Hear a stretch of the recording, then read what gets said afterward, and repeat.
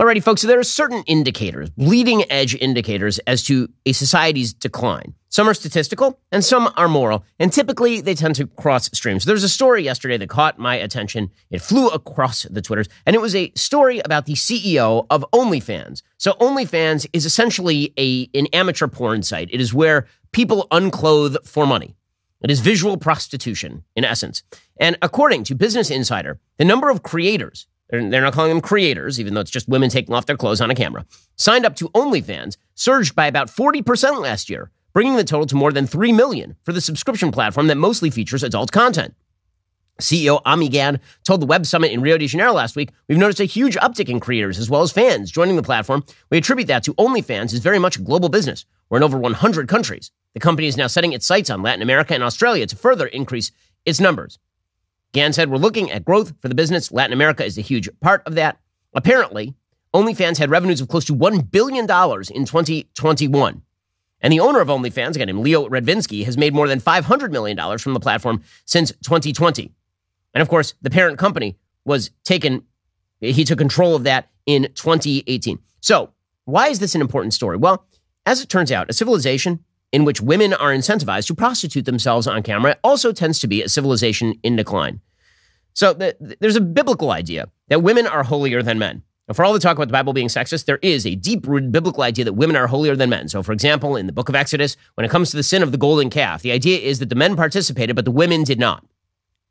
And the notion that women are the guardians of a society's holiness makes some sense, because obviously men, when left to their own devices, are not oriented toward children. They don't stick around. There's no biological imperative for a man to stick around to raise his child in the same way that there is a connection between a woman and a child. When you sever connections between women and children, and when you make the highest ideal of any society the sexual impulse, what you end up with is a society in moral decline, in which women are prostituting themselves on camera for pay and treating this as some form of magical empowerment, and men are indulging their baser instincts under these circumstances. And the result is, unsurprisingly, a massive decline in the American birth rate. So there's a chart that jumped out at me yesterday. It's from the University of Maryland and Wesley College. And there's a piece over at econofact.org called The Mystery of the Declining U.S. Birth Rate. This is a chart of birth rates in the United States. And what you see is births per 1,000 women aged 15 to 44 in the United States, 1980 to 2020. What you see is essentially there's at least a certain level of stability to American birth rates from about 1980 to about 2007. There's some ups, there are some downs. There's a big jump essentially about 1990, which coincides with the end of the Cold War and this sort of economic optimism. And then it declines again during the 90s. It goes back up during the early 2000s. And then in 2007, it just falls off an absolute cliff. Starting in 2007, the births per 1,000 women aged 15 to 44 drops from about 68 all the way down to today, just over 55. That is a massive decrease. According to econofact.org, the Great Recession disrupted a stable period in birth rates. For the almost 3 decades, between 1980 and 2007, the U.S. birth rate hovered between 65 and 70 births per 1,000 women between the ages of 15 and 44. The birth rate followed a predictable pro-cyclical pattern, falling during economic downturns, recovering when the economy improves. But something changed around the time of the Great Recession. The birth rate fell precipitously, but it did not recover when the economy improved. Rather, the U.S. birth rate has continued a steady decline. As of 2020, the U.S. birth rate was 55.8 births per 1,000 women. That is down almost 20% from the rate of 69.3 in 2007. Econofact says the decline in births cannot be readily explained by changing population composition. The sustained decline in U.S. births since 2007 has been driven by declining births among many demographic groups rather than by changes in population composition. Births have fallen among women in their early 20s, late 20s, and teens as well. And there's no obvious policy or economic factor that can explain much of that decline. The onset of the Great Recession played a role in the early stages of the decline. But beyond that, it's difficult to identify any policy or economic factor that can statistically account for the continued decline. Successive generations of women are having fewer children at every single age. So generation on generation, women are having fewer and fewer kids. Shifting priorities, they say, could be the primary driver for the decline in the birth rate since 2007. I'm going to suggest that what has actually happened is that since 2007, there's been a bit of a confound. Everybody is saying it's 2007, 2008 economic recession. But as that study points out, the real problem here is not actually the economy in 2007, 2008, because again, according to pretty much everyone, the economy got better after 2007, 2008. It improved pretty dramatically since Donald Trump took office from 2016 to 2019. And then it dropped off a cliff in 2020, and then it's been recovering since then. But you haven't seen the birth rates going up and down to match all that. So something else happened. Something else happened. I'll explain what happened in just 1 second, because that has a lot of relevance to how you live your life and what you allow your children to see and all the rest of it. First, President Trump recently suggested from Mar-a-Lago that the dollar is now under fire as the global currency. And that is right. China right now is attempting to replace the dollar with the yuan as the global currency. Well, that could theoretically happen sometime in the near future, but here's the reality. Even if it doesn't happen, do you really trust the federal government with their inflationary policies to protect your savings? I don't, which is one reason why I've diversified into gold. I've bought gold from Birch Gold in preparation for uncertain economic times. You can own gold too in a tax-sheltered retirement account with the help of Birch Gold. That is correct. Birch Gold will help you convert an existing IRA or 401k, maybe from a previous employer, into an IRA in gold. The best part is you don't pay a penny out of pocket. When currencies fail, gold can be your safe haven.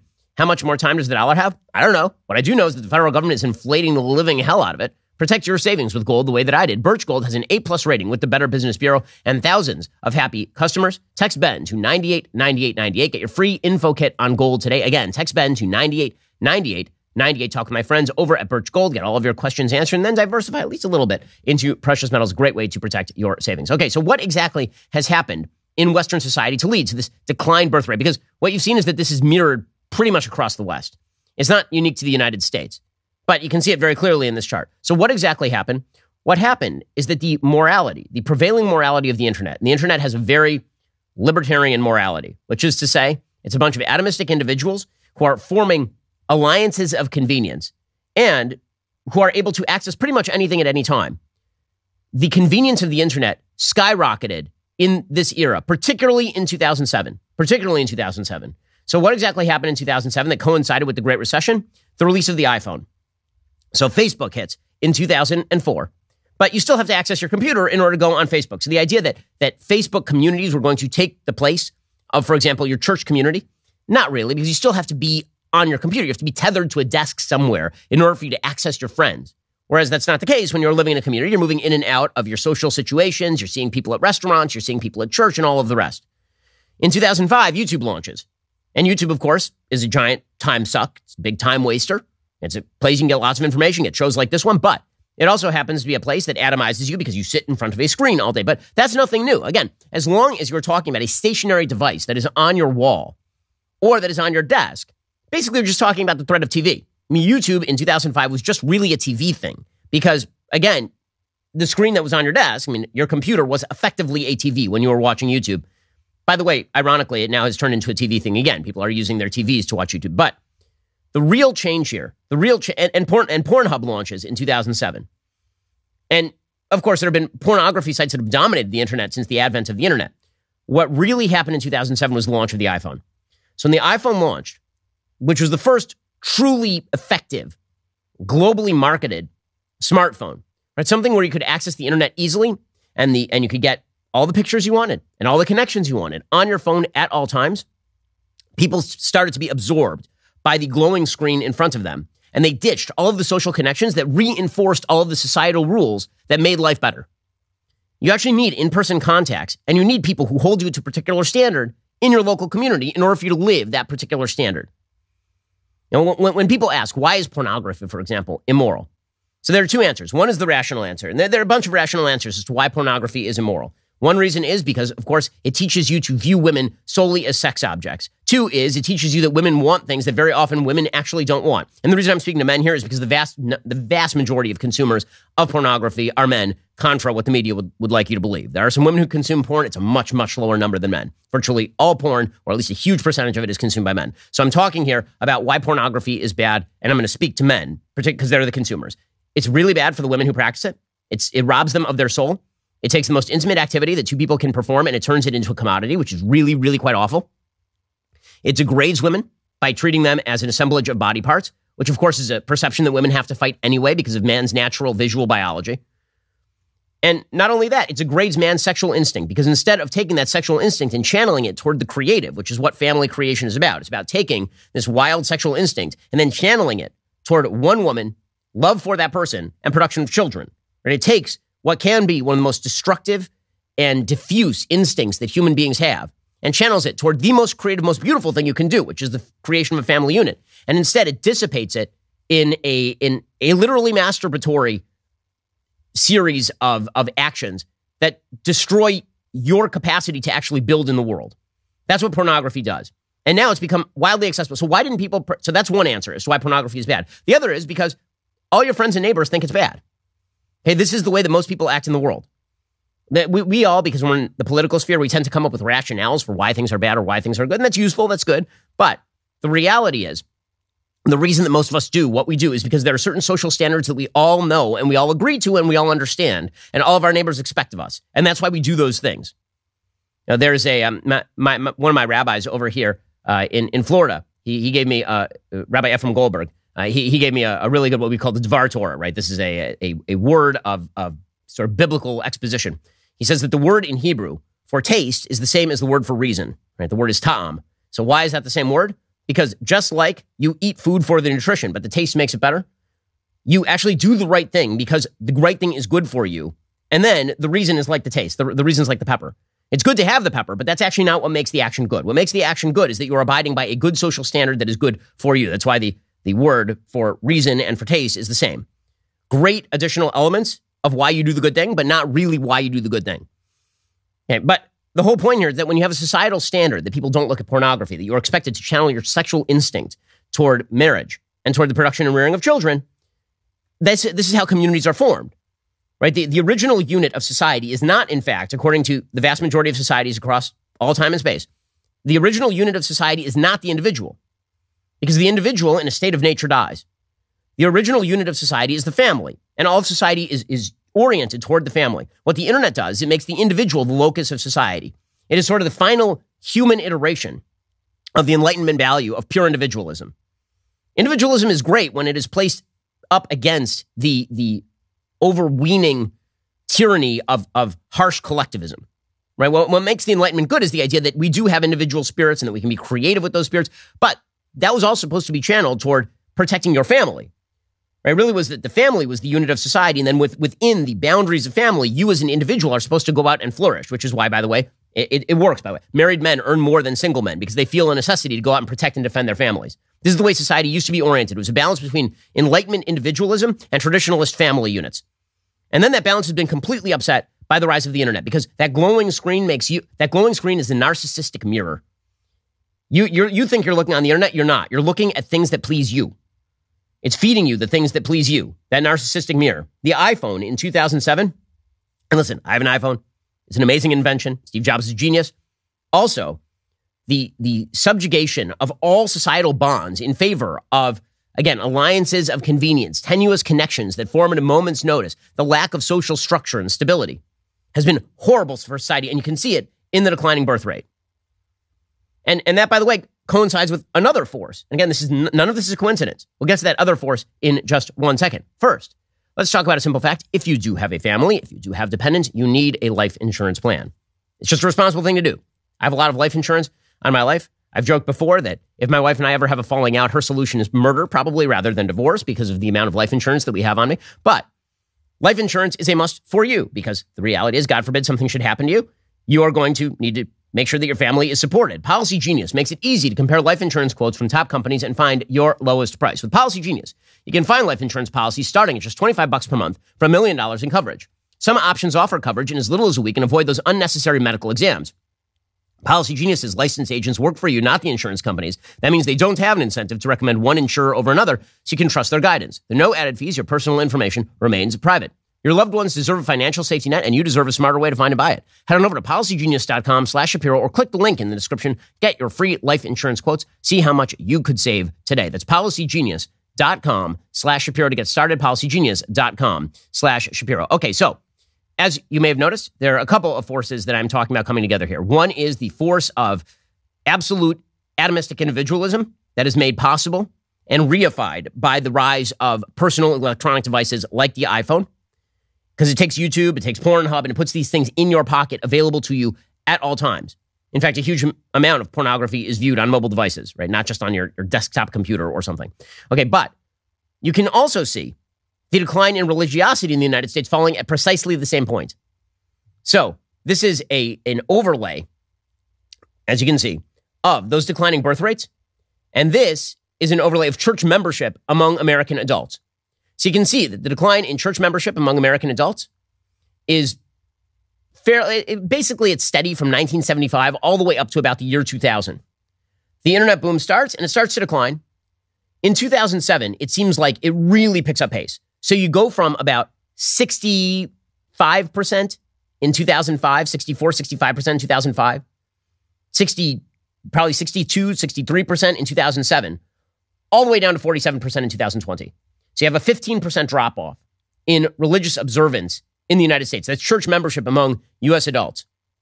That is church membership, synagogue membership, mosque membership. That's a drop by 15% in the course of about 15 years, just from 2007 to 2020. An acceleration in the rate of religious decline. Religious decline was happening in the United States, but not remotely at the same rates that it was happening in the post-2007 era. Why? Because, again, people are mistaking those tenuous connections that they make on their cell phone for the real connections of life. They've been taken out of the realm of the real world, and they've been taken into this, Mark Zuckerberg has talked about the creation of a metaverse in which we live full-time in the internet, but we're already living half-time in the internet, minimum.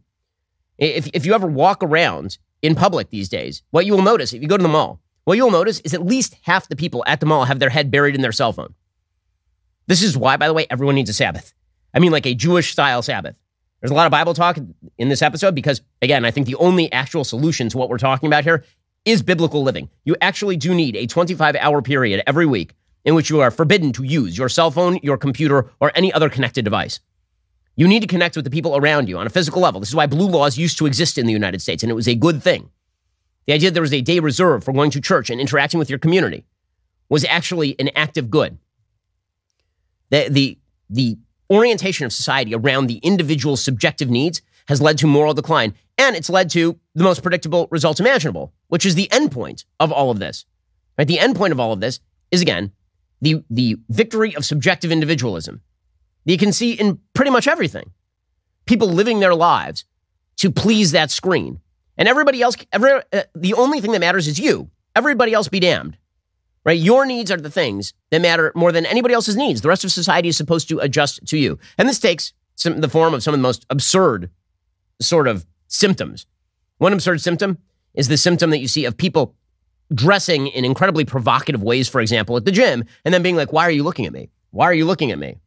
This is a story from the UK Daily Mail, actually, about a woman who was wearing very, very tight booty shorts at the gym and then suggesting that she's not doing it for attention. And she actually put out a little TikTok video in which she was wearing extremely tight clothing at the gym. And then she's like, I'm not doing this for attention. I'm doing it for me. Well, first of all, I think you're lying because you're filming this. But second of all, this does fit in large part with the idea that I can do whatever I want for my own subjective self-pleasure. And if you call me on it, or if you suggest there are externalities to my personal behavior in public, then this means that you have violated my sense of self, because reality is me and the cell phone mirror that I live in. Here's a little bit of this TikTok video. It says, girls that dress like this at the gym just want male attention. Right? And then it's her wearing extremely tight shorts. And then it's gym girls, the men who stare. And it's just a guy like wearing regular clothing and then a woman staring at him. So the idea is that men, how could men stare at this? Okay, first of all, I think you're lying. I think that you're doing this for attention. I doubt that you dress this way in the privacy of your own home. But beyond that, let's assume that's true. Let's assume that you believe that you can do whatever you want in public and it's everybody else's job to avert their eyes. Again, this is just symptomatic of the idea the only thing that matters is what you feel about the world. It also means that all of the social institutions have to be destroyed and remade in the image that you wish to see. Basically, marriage now becomes a Facebook institution to the extent that you can form a group of Facebook friends and call it a marriage. The New York Times has an entire article about that today. Quote, interested in polyamory? Check out these places. Now, what's amazing about this is just what we used to call pagan orgies. I mean, this notion that you have just a group of people who live together and all married to each other is an absurdity. It's ridiculous, and it doesn't work in the real world at small scale, let alone large scale. But again, the idea is whatever floats your boat, because whatever floats your boat, the individual subjective need is what is necessary. According to the New York Times, Jason Knight had heard about Somerville, Massachusetts, while working on a PhD at the University of Alabama in 2020. The small city had recently passed a law granting domestic partnership rights, like the ability to receive employment benefits or make hospital visits to people in polyamorous relationships. Mix Knight, MX period, Knight, who is non-binary and has been non-monogamous since 2014, was impressed. In late March, Somerville passed 2 more laws extending the rights of non-monogamous residents, this time banning discrimination on the basis of family or relationship structure in city employment and policing. Society has no interest whatsoever in the basic family structure anymore. Around the same time these new laws passed, Mix Knight, 38, now a PhD in applied mathematics, moved from Alabama to a house in Somerville with their 2 partners and a partner of one of those partners. The city's attitude toward non-monogamy was a big factor in the group's decision to move there. Okay, you want to talk about the sterilization of society in the name of sexual profligacy? This would be it. We simultaneously have the most sexually profligate society in human history and the most sterile society in human history, which is not a great recipe for civilizational victory. Somerville is close to Harvard and Massachusetts Institution of Technology and claims to have more artists per capita than any city besides New York. Often described as hippie or bohemian, the city is staunchly LGBTQIA plus minus divided by sign friendly. There is a significant crossover between those who identify as lesbian, gay, bisexual, trans, and pansexual, and those who practice non-monogamy, according to multiple studies. Oh, wait. Ooh, they said the quiet part out loud. Ooh, sexual profligacy is related to alternative sexual orientations. Oh, no, we're not supposed to say that. We're supposed to pretend that they're all monogamous families. Oh. Well, at least they're now saying the quiet part out loud, which is part, again, of the generalized decline in morality in our society. And there is no coincidence that birth rates have been simultaneously declining. You need social institutions. You need to know your neighbors. You need to have a family structure. You need to go to church. These are the things that make for a successful society. You need to get your nose out of the phone that tells you you're the only important person on planet Earth. Alrighty, in just 1 second, we'll get to the fallout from the Durham report, which, again, I think may be a revelation of the greatest political scandal in American history.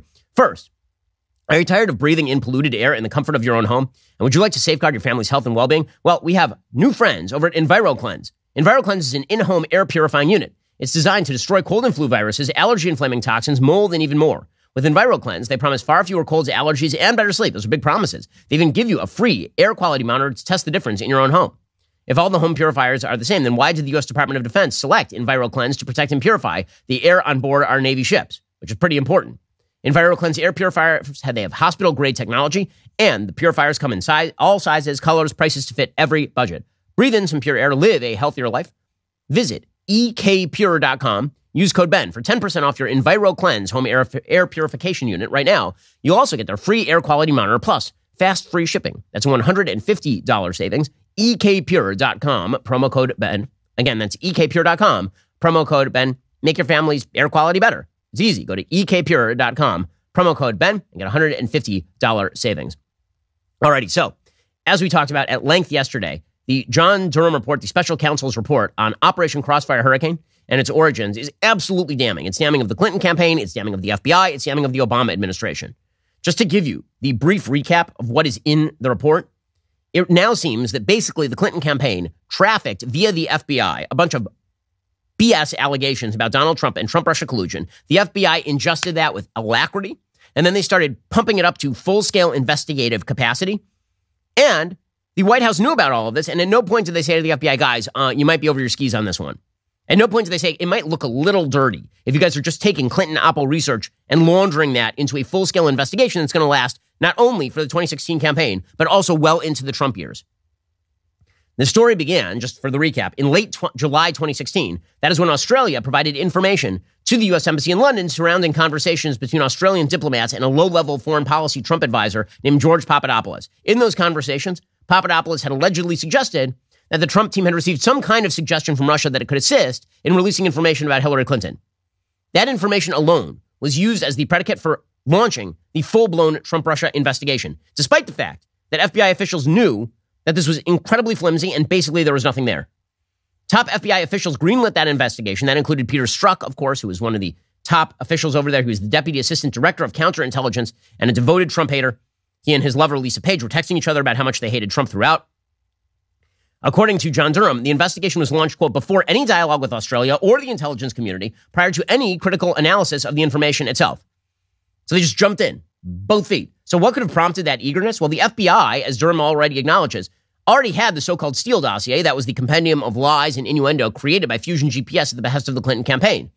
The FBI had also been approached by a second source working with Fusion GPS in July of 2016. So there are a couple of different sources, all stemming from Fusion GPS, which is the Clinton campaign, feeding this crap to the FBI. The FBI's assistant legal attaché in London knew the Papadopoulos information was thin, but told the OIG, that's the Office of Inspector General, that FBI management was, quote, pushing the matter so hard there was no stopping the train, making it his job to, quote unquote, grease the skids. By the way, at the same exact time, it's not as though they didn't know that the Clinton campaign was pushing this stuff. They did. In July 2016, according to this report, U.S. intel agencies found out about Russian intelligence suggesting that Hillary had approved a campaign plan to gin up allegations of Trump-Russia collusion.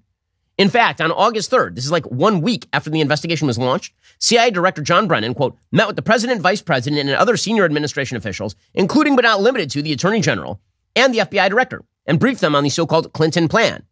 Nobody decided, hey, guys, maybe let's put a hold on this Trump-Russia stuff until we find out if it's just Clinton-Oppo research. Because, by the way, with like 3 phone calls, they could have found out that it was Clinton-Oppo research. So here's what we now know. Top officials at the White House and at the FBI, they were aware that Hillary Clinton had a plan to disseminate information falsely claiming Trump-Russia collusion. They knew that they had really, really, really like thread-thin information on Trump and Russia, and they launched a full-scale investigation anyway, and it ate up not only the election cycle, but pretty much the entirety of Trump's presidency. Okay, so this should be incredibly damning, because what it means is that Hillary Clinton was in fact colluding with the FBI and with the Obama administration, for which she had worked, in order to essentially twist the election narrative in her own favor. And Obama was okay with it. Biden was present for those conversations. People who were in the Clinton campaign, who now are part of the Biden team, were involved in all of this. And the media went right along with it. Not only did they go along with it, they fostered it. Right? The New York Times won Pulitzer Prizes based on their Trump-Russia collusion reporting, which is madness. Okay, so now the reaction has come out. And it's led by Barack Obama, who, of course, was informed on August 3rd of the Clinton plan and was like, it's Hillary's plan. Let's do it. What's the problem? Let's go. Let's do it. Trump can't be president. That guy said I was born in Kenya. Can't do it. So yesterday he did an interview, did the former president of the United States, and he said he's deeply worried about the divided country, which is always, it is hard to imagine. Everyone talks about Trump being divisive. Barack Obama was a way more divisive president than Donald Trump. The reason I say that is because no one expected Donald Trump to be unifying. Like, if you expected Trump in 2016 to be a unifier, I don't know what you were smoking. You were like snorting Parmesan cheese off the carpet like Hunter Biden if you'd expected Trump to be a great unifier in 2016. But in 2008, everybody thought that Obama was going to be a great unifier, and then he turned out to be massively divisive. So the delta between expected unification on Obama and delivered unification was just Pacific Ocean wide. So here is Barack Obama explaining that he's very upset about our divided country, says one of the most divisive people in American history. I'm an optimistic man, but I find myself falling into this space where I have concern about the country that they will inherit once I'm gone. Post-presidency, what about this country keeps you up at night? The thing that I'm most worried about is the degree to which we now have a divided conversation, in part because we have a divided media. Oh, so what he would like, again, is a propagandistic media that always repeats his talking points. And the Durham report is just a perfect example of this. Again, the media still claim that this guy, his only scandal is a tan suit. Never mind the IRS scandal in which his head of IRS was targeting conservative institutions. Never mind the fact that he apparently was personally briefed on the Clinton plan and said nothing while the FBI launched a spurious investigation into Donald Trump. Never mind the fact that Barack Obama presided over foreign policy collapse and was shipping pallets of cash to the Iranians. Now, none of those things were scandals, according to the media. So, of course, he would love the media to go back to its propagandistic monopoly. He would love it. Because then, presumably, you could have the kind of media coverage you've seen over this Durham report thing. So the Durham report breaks, and the media's take on it is nothing new to see here. Nothing to see here. You're all overestimating how terrible it is. There's really not a problem. CNN's legal expert, for example, Jennifer Rogers, she fully dismisses the Durham report. You see this report, and it's 300 pages long. It cost millions of dollars to do, but there is any teeth to this? It doesn't seem like it. There's nothing there, Sarah. I mean, this is really a rehashing of what the DOJ Inspector General found 4 years ago. I mean, there were some problems with the Crossfire Hurricane investigation. They were all documented by the DOJ Inspector General. FBI changed policies in dozens of instances to account for those, and that's it. So this is the deep state conspiracy, right? The FBI was out to get him. They wanted to help Hillary Clinton, although apparently didn't do it very well because, of course, she lost.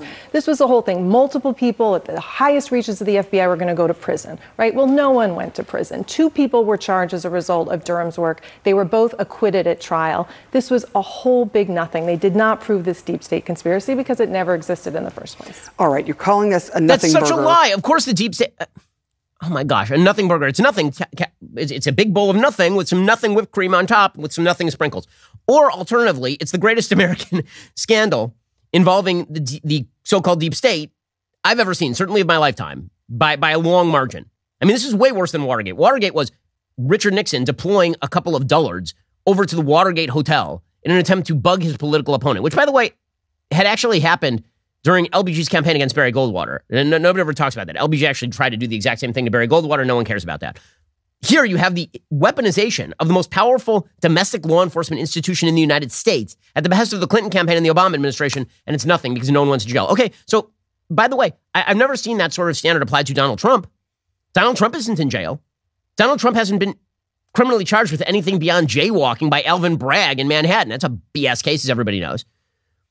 But they still call him a criminal. They still say that he's a scandalous person. He was impeached twice. That's how terrible Donald Trump is. So the standards radically change.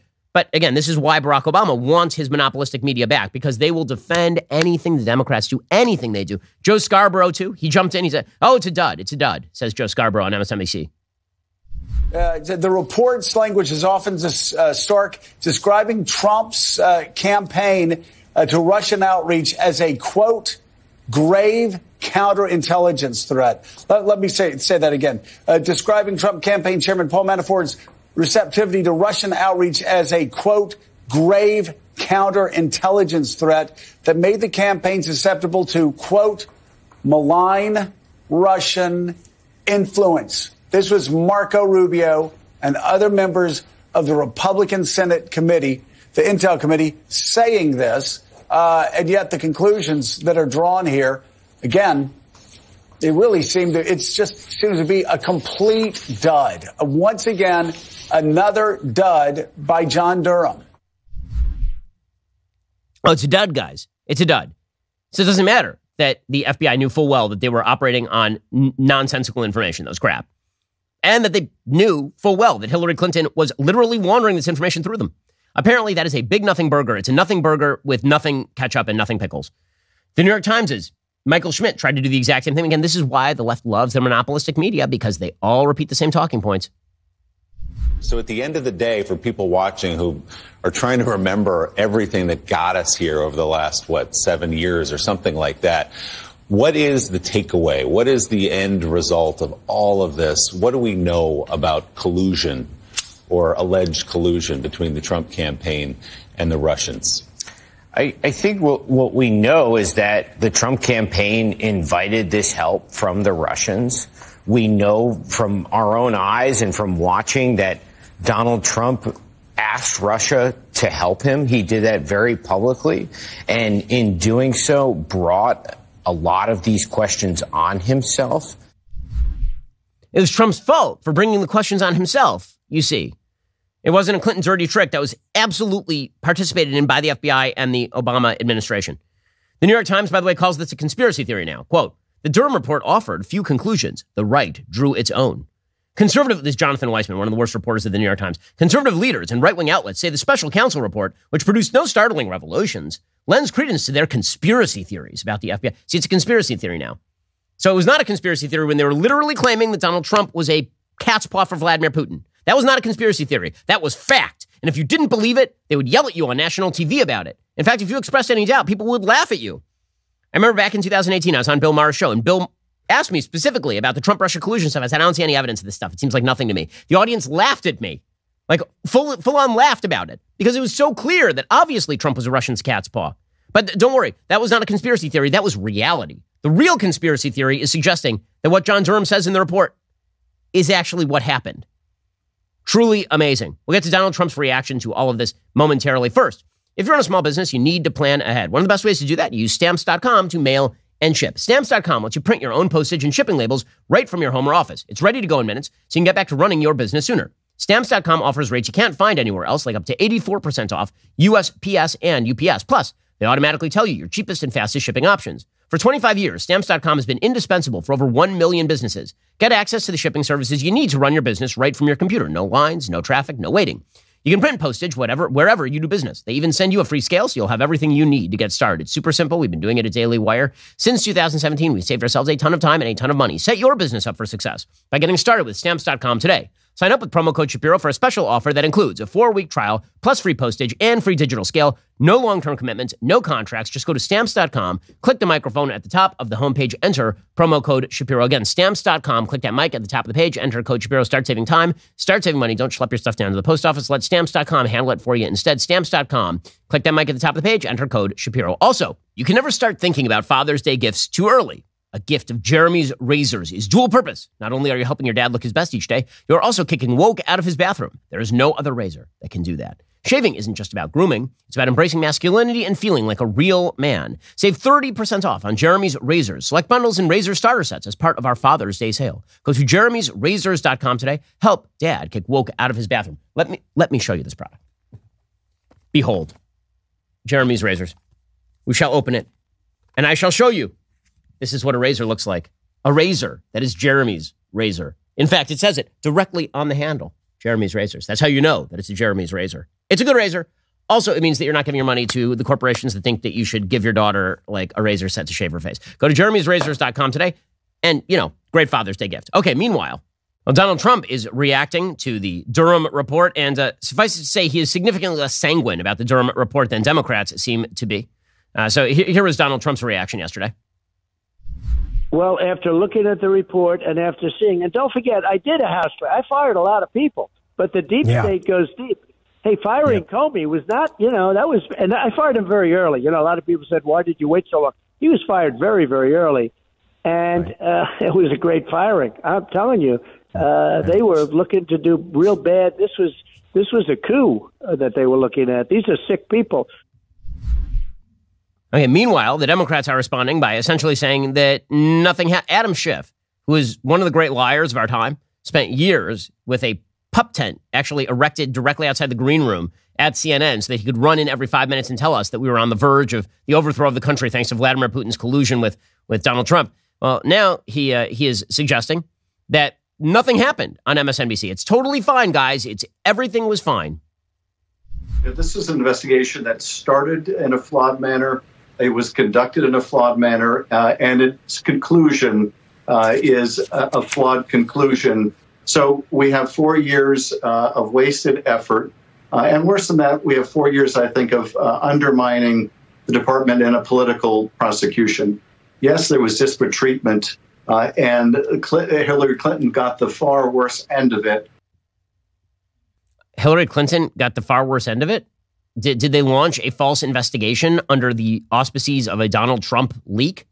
Like, what that guy, the fact that person is still a somewhat respected commentator is just beyond me. That he's a congressperson who's not, he should be impeached for what he did, for lying to the American people about what he had access to. It's totally insane. By the way, Joe Biden was privy to all this information when he was vice president. He was literally briefed on August 3rd about the Clinton plan and apparently was fine with it. Karine Jean-Pierre was asked about all of this and she walked away, of course. What is the White House reaction to Special Counsel Durham's report on how the FBI handled the Trump-Russia probe? I would leave it to the Department of Justice to speak to. The president talks often about how he wants the DOJ and FBI to remain independent and, above the fray. That report seems to reflect the opposite. Does he agree with Special Counsel Durham that there needs to be wholesale changes at the FBI? Again, that is with the Department of Justice. That's not something that I'm going to speak from the podium. As you just stated in your question, we believe in an independent Department of Justice. That's what the president said when he was running, and that's what the president has said the last 2 years. Thank you so much. I'll see you guys in... Yeah, there's nothing quite like the independence of the department, and she will catch you up and just leaving a cloud of dust behind her. I will note at this point that the Department of Justice apparently has no problem with the IRS now removing its investigative team from Hunter Biden's probe. So everything is going great. You should believe in your law enforcement institutions. According to the New York Post, the IRS on Monday removed the entire investigative team from its long-running tax fraud probe of the first son, Hunter Biden, in alleged retaliation against the whistleblower who recently contacted Congress to allege a cover-up in the case, according to the New York Post. The purge allegedly was done on the orders of the Justice Department. That's totally independent Justice Department. Yeah, man. They're so independent. The whistleblower's attorneys informed congressional leaders in a letter.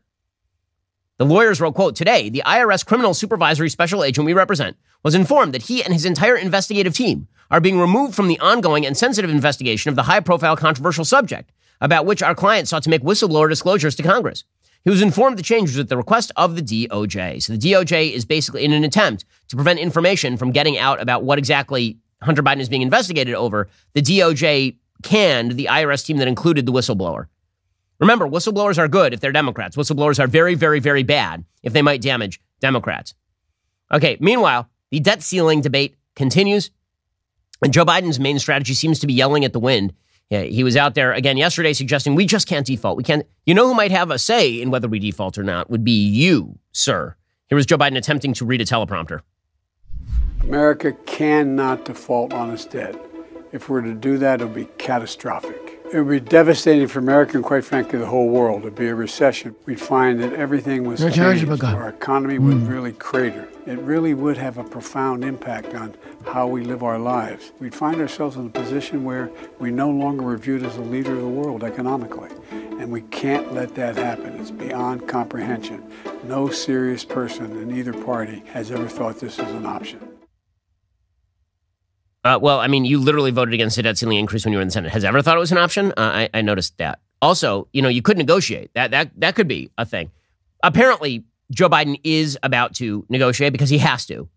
And Janet Yellen, again, just yelling at people and suggesting that if the debt ceiling is hit, that it's the end of the world is not an actual negotiation strategy. Here is Janet Yellen, the garbage Secretary of the Treasury. Default on our debt would produce an economic and financial catastrophe. Household payments on mortgages, auto loans, and credit cards would rise, and American businesses would see credit markets deteriorate. And on top of that, it's unlikely that the federal government would be able to issue payments to millions of Americans, including our military families and seniors who rely on Social Security. This economic catastrophe is entirely preventable. The solution is simple. Congress must vote to raise or suspend the debt limit, and it should do so without conditions.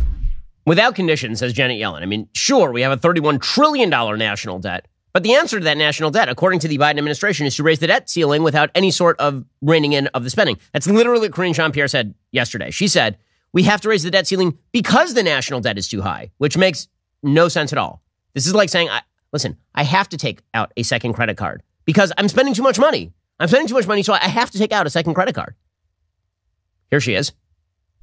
How is it not a crisis when the country literally owes more than it's worth? You should ask the Speaker this question. This is his job. This is his constitutional duty to move forward and get the debt limit done. That is a question for him. They are the legislative, it is a co-equal branch, as you know. They are the legislative body, and this is what they're supposed to do. That is a question, seriously, that is a question for the Speaker and the MAGA Republicans who are literally holding our economy hostage. I have to move on. She has to move on, of course. She must. She refused to call the debt crisis a crisis, but the only way to solve a debt crisis is to take out more debt, obviously. Now, the good news here is that Joe Biden is likely to cave. According to the Washington Post, Biden and top congressional leaders expressed optimism about urgent negotiations over the debt ceiling after a meeting at the White House on Tuesday, as the administration's liberal allies worry that talks with House Republicans over the budget risk rewarding the GOP's hardline stance.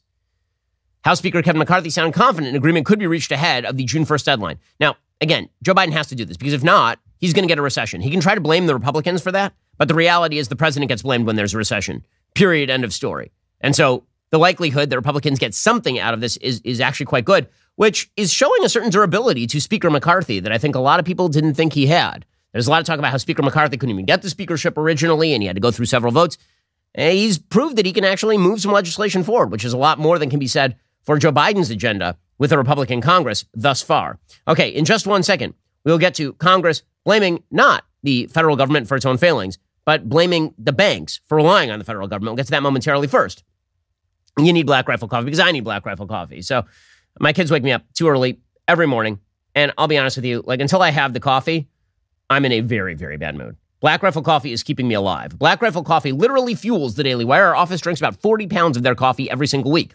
If you haven't tried Black Rifle Coffee yet, you need to. A great place to start is their Complete the Mission Fuel Sampler, giving you a taste of the entire spectrum of Black Rifle Coffee flavor profiles, offering 4-ounce bags of the following roast: the Silencer Smooth, the AK-47 Espresso, Beyond Black, and Just Black. The only hard part will be picking a favorite amongst these classic roasts. Black Rifle Coffee is a veteran-founded coffee company operated by principled men and women who honor those who protect, defend, and support our country. With every purchase you make, they give back. Stop running out of coffee. Sign up for a Coffee Club subscription. Have Black Rifle Coffee delivered straight to your door on a schedule. Coffee Club subscribers receive their high-quality coffee at lower prices with free shipping. Plus, they get early access to exclusive deals and prices. Go to blackriflecoffee.com. Use promo code Shapiro at checkout for 10% off your order. That's blackriflecoffee.com. Use promo code Shapiro for 10% off. You can also find Black Rifle Coffee in grocery and convenience stores near you. Black Rifle Coffee is indeed America's coffee. Okay, meanwhile, one of the things that absolutely drives me nuts is that Joe Biden's economic policy has been an absolute disaster area, and then people who relied on Joe Biden are the ones who end up taking it in the teeth. So yesterday, the heads of Silicon Valley Bank did a hearing in front of Senate, and Democratic senators called them forward to rip on them. How dare Silicon Valley Bank experience financial hardship? It's so bad. We had to bail you guys out. That's terrible that we bailed you guys out. Okay, the reason Silicon Valley Bank had to be bailed out is because they had faith in Joe Biden. It is that simple. Silicon Valley Bank took a bunch of its depositor holdings, invested it in bonds, government bonds. You know, it's supposed to be a really solid investment, government bonds. You know what the problem was, is that they expected that Joe Biden was not then going to have a 40-year inflationary run requiring the Federal Reserve to jack up the interest rates, therefore making their bonds worthless. So their big mistake, Silicon Valley Bank, is that they relied on Joe Biden not to crap the bet on the economy. And then he crapped the bet on the economy. And so the predictable result is that Silicon Valley Bank had a run on its assets. And when the run on its assets happened, they couldn't actually liquidate all of their bond holdings because their bond holdings were effectively worthless. So senators called in Silicon Valley Bank, and instead of calling in, like, you know, Jay Powell for his garbage Federal Reserve policy, or calling in Janet Yellen for her bad Secretary of the Treasury policy, or calling up anybody in the Biden administration, instead they called up Silicon Valley Bank to yell at them. So Elizabeth Warren suggested that Silicon Valley Bank was really the problem. Again, she is the person who would be the first to suggest that you should be investing in the government bonds, because she actually believes the government should basically take over the banking system entirely, that you should be completely reliant on the government. Silicon Valley Bank's problem is that it relied on the government too much. Her solution is that the government should own the banks. But she's very angry at Silicon Valley Bank. I mean, it's ridiculous.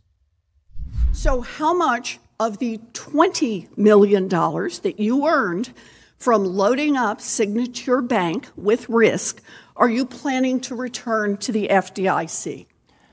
I believe that Signature Bank was a responsibly managed bank, solvent until the end. Yeah, well, I'm sorry. Your opinion on what is a responsibly managed bank is now laughable. So you're planning to return how much? The answer is none. That's it? I am not planning to do so, no. Yeah, I mean, how much money is Elizabeth Warren going to give up of her family estate, given the fact that she's been a complete useless person for the last 30 years masquerading as a Native American? And I'm not seeing a lot of that. Again, I'm not a big defender of Silicon Valley Bank. My only point here is that if you're going to blame somebody, blame the federal government for completely botching the policy so badly that this bank, which did exactly what, I mean, Elizabeth Warren is a proponent of modern monetary theory. Modern monetary theory suggests that you can spend as much money as humanly possible if you're the government and never have an inflationary spiral, which is precisely what Silicon Valley Bank apparently banked on, and then they failed, and then she's yelling at them. It's truly amazing. Well, those hearings were absurd in and of themselves. They got even more absurd when John Fetterman tried to ask a question. So again, we now have not one but two Democratic senators who are not mentally capable of holding the position. I'm not just talking about in political terms. I mean physically incapable on a brain level of holding the position. You have Dianne Feinstein, who is fully senile at this point, but still in the Senate, and John Fetterman, who's brain damaged from a stroke, trying to ask questions at Senate hearings, and it's actually painful to watch. Is it staggering? Is it a staggering responsibility that the head of a bank could literally crash our economy? It's astonishing. That's like if you have, I mean, like, and they also realize is that now they have a guaranteed way to be saved by how, you know. So that's a good question. You know, isn't it appropriate that this kind of control should be more stricter to prevent this kind of thing from going? Or should we just go on and start bailing and sailing whoever bank, regardless of how their conduct is? And the witness is like, what? The witness is like, is that a question? Is that English? Was there a question mark? Was there any association between the words you're trying to say and meaning? Like, what is happening? Oh, man. Only the best. We only send the best to the United States Senate. Okay, meanwhile, Joe Biden held an event yesterday in honor of Jewish American Heritage Month. And he, along with Doug Emhoff, who is our official Jewish emissary in the White House, we the Jews, Doug Emhoff, who is a very, very observant Jew. I'm being extraordinarily sarcastic right now. These are the people who are going to talk about anti-Semitism and the necessity to fight it. So Joe Biden suggested that he has a plan to fight anti-Semitism. Now, mind you, that plan will have nothing to do with chiding Bernie Sanders for actually participating in full anti-Semitism with Rashida Tlaib and Ilhan Omar. Like, it'll have nothing to do with Joe Biden actually saying to members of his own congressional party, guys, maybe you shouldn't hold a day declaring Israel's existence a disaster. Nakba Day. Maybe you shouldn't do that. Joe Biden won't have anything to say about that. But he has words about anti-Semitism, does Joe Biden. Mm-hmm. Under my presidency, we're going to continue to condemn and combat anti-Semitism at every turn. That's why I signed the bipartisan COVID-19 Hate Crimes Act to help enforce law enforcement better address these hate crimes. Appointed America's first ambassador-level special envoy to monitor and combat anti-Semitism, Deborah. Is Deborah here? Okay, meanwhile, Joe Biden has nothing to say about actual anti-Semitism from his own party. This is the same administration that restored hundreds of millions of dollars to the Palestinian Authority, which has been actively fomenting terrorism against Jews, culminating in vast waves of terror attacks. Again, he's spending your taxpayer money on this guy. This is Mahmoud Abbas, who's the leader of the Palestinian Authority. The last election that was held in which Mahmoud Abbas won an election was 2006. So he is currently in the 17th year of a 4-year term, is Mahmoud Abbas, and we are sending hundreds of millions of dollars to him because of Joe Biden. Well, here he was. And Joe Biden really wants to fight anti-Semitism. Here's Mahmoud Abbas over the weekend, essentially declaring that the Jewish state should not exist and that it's a colonial outpost and all the rest of this anti-Semitic nonsense. Says Israel has been digging underneath the Al-Aqsa Mosque for 30 years in an attempt to find anything that would prove its past existence, but did not find anything. It is not me saying this. The Israeli historians and archaeologists said this. So he's saying that Israel has no connection with the Temple Mount, which is absurd. It's called the Temple Mount. It's where the temple was. They said we could not find anything. We have nothing here. Erasing Jewish existence. So why lie? They dug underneath Al-Aqsa and above it. They dug everywhere, but did not find anything. They didn't dig underneath Al-Aqsa. What is he talking about? The false Zionist and Israeli claims continue, says Mahmoud Abbas at the United Nations. They say that Israel made the desert blossom. They say that Palestine used to be a desert, and then they made it flourish. Yes. Clearly, yes. This is true. They say they turned it into a heaven on earth. They cannot avoid lying, but what can we do? I mean, it's just anti-Semitic erasure of all Jews in the Middle East. They lie like Goebbels, he says. The Jews are like Nazis. Joe Biden, fighting anti-Semitism, is sending hundreds of millions of dollars to that guy. Thumbs up, Joe. Again, the left also likes to fight anti-Semitism by defending George Soros, who spends every waking moment attempting to undermine law and order in the United States. And also, by the way, to undermine the Jewish state. That dude is wildly anti-Israel. But Elon Musk is the real anti-Semite. Again, according to the left, true anti-Semitism is apparently saying that George Soros is a bad person. Or apparently it's really bad that I said last week that Bernie Sanders is not Jewish. Okay, when I say he's not Jewish, I don't mean that he's technically not biologically or ethnically Jewish. I said on the show he is ethnically Jewish, meaning his mom is Jewish. But Judaism is more than just your ethnic Judaism. Like, if you have no connection to actual Jewish belief or practice, you're not particularly Jewish. Bernie Sanders is an anti-Israel fanatic who hates religion, generally speaking, and is a socialist who has fomented the worst members of his anti-Semitic party. I mean, it's wild. But Elon Musk is bad. Why is Elon Musk bad? Well, Elon Musk is the real answer. The left is laser focused on anti-Semitism. Hundreds of millions of dollars to the Palestinian Authority, being nice to the Iranians, making sure that Rashida Tlaib has Nakba Day over in the Congress. No condemnation from the White House for any of that stuff. But Elon Musk, he tweeted badly about George Soros. What did Musk tweet? He tweeted, Soros reminds me of Magneto. Why? Well, apparently he said, so Brian Krasenstein said, fun fact, Magneto's experiences during the Holocaust as a survivor shaped his perspective as well as his depth and empathy. Soros, also a Holocaust survivor, gets attacked nonstop for his good intentions, which some Americans think are bad, merely because they disagree with his political affiliations. And Musk had the temerity to say you assume they are good intentions. They are not. He wants to erode the very fabric of civilization. Soros hates humanity. Okay, now, you can think that's true about Soros. You can think it's not true about Soros. I certainly think that George Soros has taken inordinately terrible action in America's major cities and that his international agenda is really scurrilous. With that said, what does that have to do with Soros being ethnically Jewish? Soros himself holds no truck with Judaism. Again, the rule for the left is that they become very, very specific about ethnic Judaism only in order to defend Jews who really stand contra most of Judaism, Jewish philosophy, Jewish practice, the state of Israel. Then all of a sudden they become the word in Hebrew is makpid. They become incredibly specific about what constitutes a Jew. Noam Chomsky, excellent Jew. Bernie Sanders, excellent Jew. George Soros, the only reason you would attack these people is because they are Jewish, not because they are wrong on everything. No, they are wrong on everything, and it's not anti-Semitic to say so. Ridiculous. By the way, they never seem to have the same sort of qualms about criticizing, for example, Sheldon Adelson when he was alive. None of those qualms. Meanwhile, Elon Musk, and sort of an astonishing exchange on CNBC that has now gone viral. He was asked about the fact that he says controversial things on Twitter, and here was his answer. Do your tweets hurt the company? Are there Tesla owners who say, I don't agree with his political position and I know it because he shares so much of it? Or are there advertisers on Twitter that Linda Yaccarino will come and say, you got to stop, man. Or, I can't get these ads because of some of the things you tweet.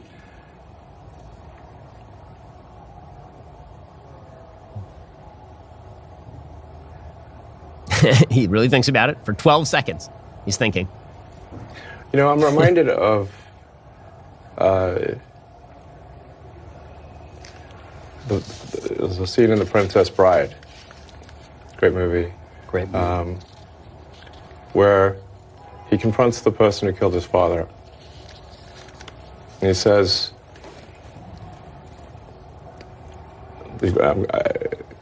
offer me money.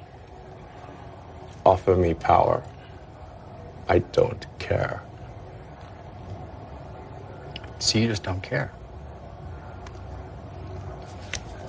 You want to share what you have to say. I'll say what I want to say, and if the consequence of that is losing money, so be it. Okay. Good for him. Good for him. Okay, well, normally we would do things I like and things I hate here, but today we have a bit of surprise here on the Ben Shapiro Show. Well, folks, here is the surprise. It's Brett Cooper from the comment section with Brett Cooper. And for those of you who say that we have never been in the same place at the same time, either our green screening is fabulous or we are not the same person. Or it's AI. Or it's AI. Exactly. Could be AI. Yeah. So Brett is here to tell me about pop culture because I'm, approaching 40 and I have 3, almost 4 kids. And so tell me about pop culture, Brett Cooper. I'm going to tell you all about pop culture. Thank you. I'm going to give you a definition now. Okay, so the thing I wanted to tell you about today, have you heard of sologamy? No. Okay, so like polygamy. Yeah. Monogamy. Okay. I can see the root of the word. I feel I know where you're going. So it's a new trend. Well, it's kind of been starting over the last few years. Like in 2019, Emma Watson said that she was self-partnered. She was not single, she was self-partnered. And that is rooted in self-care and that she did not want to call herself single because that had like a negative connotation. You're self-partnered. She's not a they, them though. So she's like a she, her, right? She's a she, her, so yes. She's not multiple people. No. Okay, got She's it. just, all right. She's just being with herself. But now people are taking it so far that they are marrying themselves. Yes, so that's sologamy. So I pulled some TikToks because they're not just saying, it's not just like, oh, I'm committing to myself and I'm going to work on myself, whatever. No, they're having wedding ceremonies, which is what I wanted you to look at. I wanted to be a real life Ben Shapiro reaction. Okay. A few weeks ago, I went to a self-love wedding. So my friend, Marcy, I love you, married themselves for their birthday. Everyone had to dress up as the opposite sex. Oh no! Choose. So here are some of those I outfits. can understand why. And here's mine. The ceremony was so beautiful. Beautiful. There was even a flower girl, and Marcy looked so beautiful. The whole ceremony. Oh my God, there's interpretive dance. I did shed a few tears. Oh no!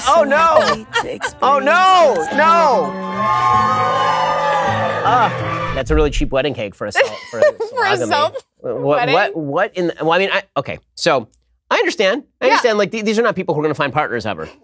So this is their last resort. This is basically the person who couldn't get a date at prom. They're like, well, I didn't even want to go to prom. Exactly. So they're not going to get married because would do that thing. So they're being proactive. And they're getting ahead of it. They're getting Yes. ahead of the story. Yeah. Getting ahead of the story. It's like when Barack Obama in his memoir was like, I did a little blow. It was like he knew it was going to come out So he during just the went ahead, right. yeah. It's already out there. So like these people are going to be single for life. So but now they're owning the singleness.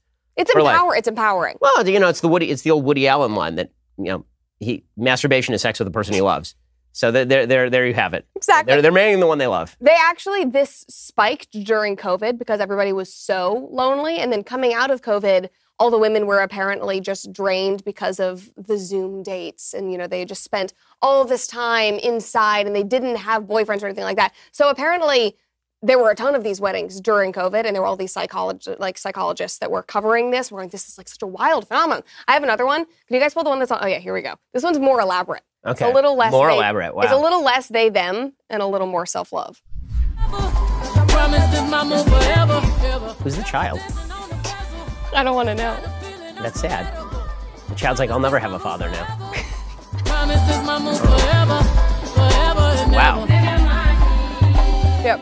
This is It's so elaborate. This is. That's the sound of the price going up. I do have a question. You mentioned that women were getting tired of Zoom dates. Yeah. Right? So I do have a question about that, which is why? That seems like the ideal female date because it's just all talking all the time. Yes, that's very true. You just sit there and you're forced to talk. I think it's... Because whenever I go on a date with my wife, she's like, why aren't we talking more? So like, I feel like a Zoom date is... Because normally on a date, like you just spend time with each other and you're like sitting there and the silence is okay. Activity. But on a Zoom date, like nothing's happening. So I feel like women would be like, there's an inherent pressure to talk and share your feelings. So women were not cool at the Zoom date. I don't think they were. Interesting. I think that's good. That's good for society. I don't think that things progressed enough on Zoom dates. Like to marriage? I don't know. Yeah. Maybe it was just like a symptom of the traditional Zoom burnout because everybody was just online anyway. And they were just like, they weren't being held enough apparently. But that one that we just watched, the comments were actually positive, not about her, but people were calling her out on it. And she spent so much time debating these people. Like, the Bible says that in the last days, people would be lovers of self. I didn't think it would go this far. And somebody else said, my family would never. That was the thing. So many people showed up and they're applauding this as if it's normal. What would you do if somebody invited me to a wedding with them? Like, you can't even get me to go to a wedding with another person. If you're inviting me to a wedding with yourself, I just wouldn't go. Not only am I not sending a gift, I might send a drone attack. Like that's that's horrifying. Yeah. Like there's part of me that would want to go because it's so ridiculous. It's great for your show. Like you bring a camera and that's like amazing for your show. I need those little Snapchat sunglasses. Have you seen those that have cameras in them? You need like the James O'Keefe team there. Exactly. I wanted to do a video with him so he could teach me how to be undercover so I could go do things like this because I think it would be really good content. But I don't think I could go in all seriousness. It would be for content. Well, yeah. I mean, how could you go in serious? No. I would just be laughing the whole time. I do know people that probably would do this. Somebody else said, no words. If this was my friend, I'd be recommending therapy and certainly not showing up for this foolishness. Because it's enabling, number one, narcissism, but it's so unhealthy. And it's mostly women. I mean, that first one was even more sad because that was like a 20-year-old girl. It's like if you've lost all hope at my age, like you need to change your behavior. Why are birth rates dropping in the United States? Why? It's a mystery. No one knows. Because women are marrying themselves. Okay, the other thing I wanted to talk to you about. By the way, if they then have sex with somebody else or marry somebody else, are they cheating on themselves? Probably. It's polyamorous now, or what? It's not illegal, obviously, because you can't marry yourself. And so they often... Not for long. I'm sure that they will. In Massachusetts, very soon. There's, in the articles that are about, this self-marriage and all that stuff, they all say, well, of course, you can't have tax breaks yet. It's not legal yet. We wish that you could. And of course, it doesn't mean that they can't date other people. It's like, well, if you're going to marry yourself, go full out. Yeah, I agree. Then just be celibate. Actually commit to it. Exactly, like full priest nun. They can't even commit to themselves. Right, that's, lack of commitment. Yep. All right, the last thing on pop culture I wanted to talk to you about, Kardashians. They are all dating a certain kind of man right now. Okay. And I think that it's some kind of Kris Jenner manipulation because Kylie Jenner is now dating Timothée Chalamet. Do you know who he is? I do know who Timothée Chalamet is. He looks like I could break him in half. He's he does. A little toothpick. Yeah, that's true. And then Kourtney married, oh my God, why am I blanking out on his name? Is it Travis? Travis Barker. She married Travis Barker. Both of them, it's like they've moved on from the black NBA players and now they're dating who I call the wet cigarette men. They have no testosterone whatsoever. They are this big. They are all smaller than all of the Kardashian women. Mathematically, I don't know how that works at all. And Kim was dating Pete Davidson. It's the same genre of man. Well, the shift from Kanye to Pete Davidson, that's a radical shift. It was. I mean, I have to say, that's like, I can't think of a much more radical shift than Kanye to Pete Davidson. That is, first of all, I don't understand the Pete Davidson phenomenon at all. It makes no sense to me. Girls like him because he's sweet and he's funny and he's not a toxic, masculine man. Toxic. I mean, he doesn't seem super masculine generally. He just that is one way to get rid of toxic masculinity is to not date masculine men at all. Exactly. They will just become passport bros. Oh, have you heard passport bros? What is a passport bro? Okay, passport bros are men that are so fed up with Western women because we're all apparently so woke and so terrible and Western women don't want to be wives that they are now going to other countries to find wives. That's like which countries? Like Southeast Asia, they're going to the Philippines, the Dominican Republic. So it's like the opposite of the mail order bride. Yes, like, exactly. Okay, so instead of ordering out, instead of using stamps.com. Yes, and bringing them here. They're like, we want to get out. Yeah.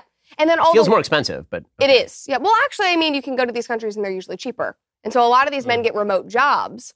And so they go there and they live in these countries and then they meet these women. And then women in the Western world, specifically the United States, are so pissed off about it. And they're like, you're going to all these countries where these women don't even know how to speak English. They can't even read. They're so uneducated. And then the men like film themselves with these women and like show themselves on dates. And the women are so elegant and they're so well spoken and they're so traditional. And they're like, look at these women. Like they're so respectful and kind. And the Western women are, sitting on their, Fresh and Fit podcasts or whatever podcasts, losing their mind over this. But yeah, passport bros. Because Western women are so bad. Did not know about that. Yeah. I mean, that's why I'm here. Interesting. I mean, I did marry a woman from abroad. I mean, she's been in America since she was 12, but still, she's Israeli. So. There you go. Yeah. You're like a reverse passport bro. Yeah, exactly. Well, she came here and she got citizenship, so kind of. You didn't import her? I did not import my wife, no. Make that very clear. The rest of the show continues right now, believe it or not. We're going to go from this to me talking about the Catholic view of lust with Matt Fradd, host of Pints with Aquinas. He'll be joining us momentarily. This is a wild show today. If you're not a member, become a member. Use code Shapiro at checkout for 2 months free with our annual plan.